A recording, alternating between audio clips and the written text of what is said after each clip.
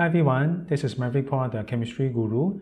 Now in today's video, we want to discuss how to make use of Hess's Law to determine enthalpy changes for reactions. So let's take a look at today's exercise. The diagram illustrates the energy changes of a set of reactions involving R, S, T, and U. So which of the following statements are correct? So statement number 1, enthalpy change for the transformation R to U is endothermic. Statement number 2, the enthalpy change for the transformation S to T is plus 226 kJ per mole. Statement number 3, the enthalpy change for the transformation S to U is plus 151 kJ per mole. So how do we approach this exercise and how do we determine the enthalpy change for all these transformations? Now we actually make use of Hess's law, which states that the enthalpy change for a reaction is independent of the pathway taken from the initial state to the final state. So if you have a reaction involving A to B, the enthalpy change involved for A to B is actually the same if we take a shorter path versus a bigger path. So as long as the reactant and the product it is the same, then the enthalpy change for the process, regardless of the pathway that it is taking, will effectively be the same. So let us just use this exercise to try to illustrate this and to understand Hess's law and how do we make use of it for application. So let us take a look at statement 1. Now statement number 1 involving enthalpy change for the transformation R to U is endothermic. So R to U, this is the process. R is here, U will be here. So the direct path involving enthalpy change of reaction from R to U will be here as shown as enthalpy change for reaction number 1. Now, Hess's law states that the enthalpy change involving this reaction from R to U actually will be the same if you go by a different path. We can go by R, reaction to give me T, T then to U. You notice ultimately the reactant is still R, the product will still end off with U. So Hess's law is saying that the enthalpy change involving R to U directly and the enthalpy change involving R to T, then T to U, the enthalpy change is exactly the same because it is independent of the path taken from my initial to my final state. So this also means that the enthalpy change involving R to U is the same as the enthalpy change involving R to S, then S to U. But of course, we don't have information involving this enthalpy change from S to U. So in this case, what we will be focusing on is this relationship here, what we have highlighted here in yellow. So we will use this three state involving R to U, R to T to U to work out the relationship. We can actually make use of a vector sum here. So the sum of all the clockwise arrows will be equal to the sum of all the counterclockwise arrow. So if I have my clockwise direction here, so you notice enthalpy change for reaction number 1 is actually following the clockwise direction. So this is a clockwise arrow. Enthalpy change plus 92 kJ per mole from R to T is actually a counterclockwise arrow. So this is counterclockwise. Then involving enthalpy change of T to U minus 75 kJ per mole. This is also a counterclockwise arrow. This will be counterclockwise. Again, if I look at the cycle here, and this will be a clockwise direction, we should be able to figure out delta H1 is clockwise, the remaining two arrows will be counterclockwise. Alright? So what I can do is I can combine this together in the equation. Total clockwise arrow equals to total counterclockwise arrow. So delta H involving reaction number 1 will be plus 92 plus a minus 75. This will give me a positive value, a plus 17 kJ per mole. So this means that statement number 1 is true. Your enthalpy change for reaction number 1, converting R to U, it is a positive value, it is an endothermic term. So this is involving statement number 1. Number 1 is correct. Next, let us consider statement number 2. Now statement number 2, enthalpy change for transformation S to T is a positive 226 kJ per mole. So S to T will be here. S to T is involving this arrow here, involving enthalpy change for reaction number 2.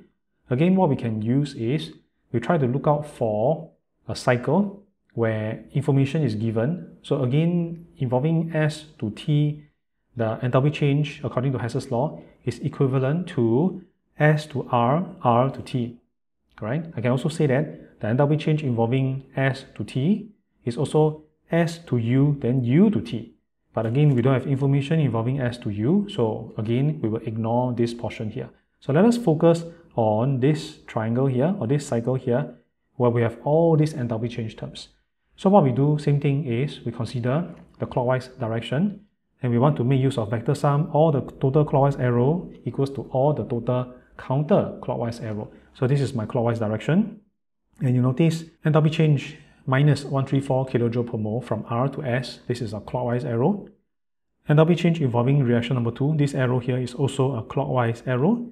Then your R to T, enthalpy change involving plus 92 kJ per mole. This is a counterclockwise arrow. So what we can do is we can put all the clockwise arrow on one side of the equation, counterclockwise arrow on the other side.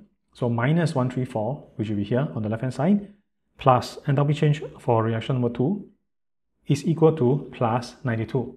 So I have an equation involving enthalpy change for reaction number 2. Basically, I just need to bring the minus 134 over to the right hand side. So for it, delta H2 is a positive 226 kJ per mole. And again, we are showing that statement number 2 is correct.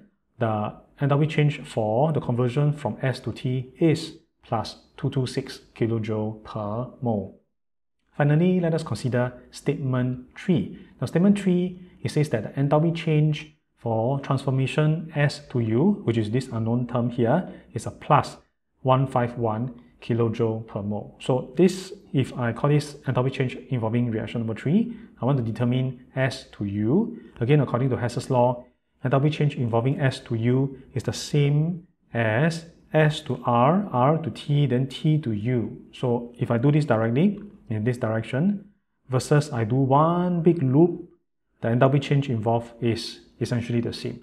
But again, usually what I prefer to do is I just consider the total clockwise arrow equals the total counterclockwise arrow. So my clockwise direction again is here. So this is the clockwise direction, and minus 134 kJ per mole, this R to S, this is a clockwise arrow. S to U, it is also a clockwise direction. You notice R to T, the plus 92 kJ per mole, this is counterclockwise. T to U, minus 75 kJ per mole, this is also counterclockwise. So again, what I can do is all the clockwise arrows, I put it on one side. Counterclockwise arrow, I put it on the other side. And therefore, my minus 134 plus delta H3 will be equal to plus 92 minus 75. So I have an equation involving enthalpy change for reaction number 3. Again, I can solve for it. I will be able to get a positive 151 kJ per mole. And again, I can show that this enthalpy change for transformation S to U, it is the correct value. It is plus 151 kJ per mole. So effectively, today's exercise is fairly simple.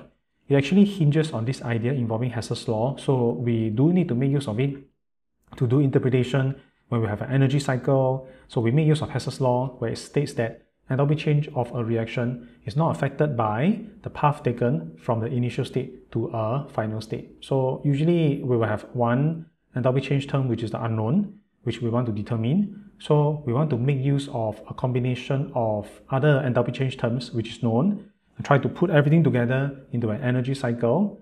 Then once we have the energy cycle, usually what we will do is we will use the total clockwise arrow equals to the total counterclockwise arrow.